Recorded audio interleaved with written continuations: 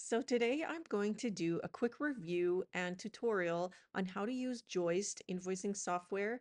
This is a tool that I use every day in the management of my six-figure handyman business. So what is Joist? It's a web-based invoicing and estimating software. It says it's for contractors, but I think it's actually appropriate for almost any small service business where you need to prepare an estimate or an invoice. I will put a referral link below if you want to check out the software for yourself and decide if it's right for you and your business after you watch this brief tutorial. So this is the main page for Joist. As you can see up here, there's the login if you're already signed up, or if you're new, just click on Get Started. You'll sign up using just your email address and make a password in that, and then you can go right in and start looking around, and they give you a 14-day free trial to check it out and see if you want to use it. Here is the main page you'll get to once you log in. Over here you can see all the options, estimates, and invoices being at the top here, and this is your client list. So you can preload client information or you can add it as you go along. So if you want to create a new estimate, you'll go to the top right and click on New Estimate. It will open up this form where your business information will automatically be put in right here. On this side, you'll add your client information. You can fill it out right then, or you can click on this to get to your client list and then select who you want to put there and click Save. It will generate an estimate number for you. It will put today's date in automatically, and then you will start to add items that you want to put as an estimate. So if you're doing a handyman service, let's just say you were doing $200 worth, and then here you would write down what it is that you are planning to do. And if you want to add an additional item, you can add a line item here and say garage door service and describe it a bit there. So here you have two items loaded into your estimate, and they have been added up to here at the bottom. You can add a markup, you can add a discount, you can request a deposit.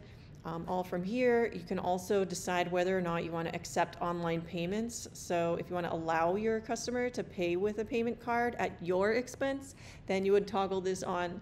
I don't usually do that because I don't like to pay fees. This is expensive, especially if your estimates are up around like in the thousands. You'll be paying hundreds just to facilitate the transaction on a card. So I toggle this off. And I would say that most of our clients pay by check or cash. If they specifically ask to pay by credit card, then I can always go back and toggle this on, and then it will allow them to go back to their estimate and be able to pay by credit card then. Sometimes depending on how much the total is, we may decide to have that discussion with the customer about them absorbing the credit card fee. So you'd click Save once you have that all ready to go and ready to send to the client, and this is what they will see. So estimate and your logo and your company information here, your company tax number and stuff here, and then the client's name there. There's the tasks that we estimated, and so on. So for invoices, same thing. You'll go over to invoices. You'll either say create new, or you can go up to the top right again and click new invoice, and it will give you a very similar looking form, exactly the same actually. And you'll again add the information. Or let's say Jane Doe accepted our estimate. We can simply mark it as approved. And then when we refresh that, it will have moved from pending to the approved tab, and then you'll see Jane Doe's approved estimates here, and if we go to that, we can then generate an invoice from there. And so that approved estimate has now just turned into an invoice for Jane Doe, and we can either email that to her by clicking email, or if we don't have an email address for the client, then from the mobile app you can go in and send the invoice via a text link. So you will text a link to your client, and when they click the link, this is what they will see as their invoice. From there, if you've toggled on online payments, they'll be able to pay over the phone. Or if you've toggled it off, then you can discuss how you're going to be paid. Now, you don't have to create an estimate first in order to do the invoice. You can just simply, if the client didn't require an estimate in the first place, then you would just say new invoice, add the information, add the items that you did, they'd get a total, and then you would save it. Then from there, you can send it to the client either, again, from your phone or via email. So over here in payments, it shows you Joist payments, which is basically Joist collaborating with PayPal to accept credit card transactions for your business. And so your business would open up a PayPal account, and then as people paid through Joist, Joist would have the money sent to your PayPal account, and then you'd get charged those fees I was talking about earlier. So say you received a check, or you received cash or some other form of payment outside of Joist payments, you would go to your invoices that you issued to your client, and then you would click on payments and record the payment. And then you would click on full because they made the full payment. This is the date they made the payment. They paid by check and their check number was 103, and you add. Now what they'll see when they look at their invoice again, they're gonna see the payment has been entered and their balance has been zeroed out. So if you go to settings and then my company, this is where you'll enter all your company's information that you want to show up on the invoice and estimates, and you can upload your sample logo.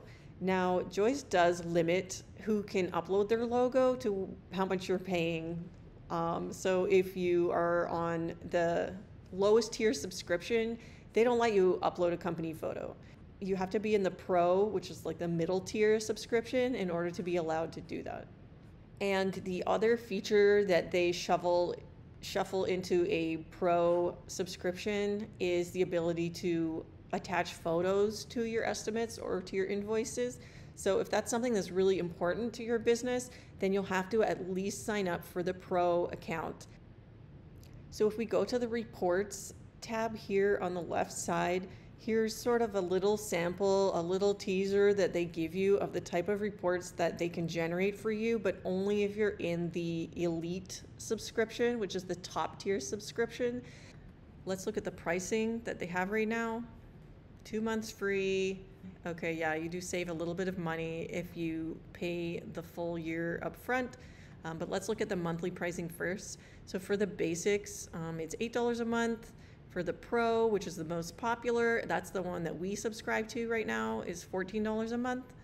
$8 a month, and you only get 5 documents per month. Okay, yeah, so if you need more than 5 documents, you're definitely stuck paying $14 a month. This used to be free, by the way, when I signed up. This basic one was free, and you weren't limited to 5 documents a month. So I just opted for the free one for the first couple of years. And then the Elite, that's the one where it generates all the business reports that I was talking about. $32 a month. Looks like you can add change orders and have some advanced line item organization. I don't even know what that looks like because I've never used it before, because I'm not paying $32 a month for that, because I can generate business reports in my online business banking and see all of those numbers over there. So there's no need to pay for that. And annually, $80 a year for the basics, $140 a year for the mid-tier Pro, and $320 a year for the Elite.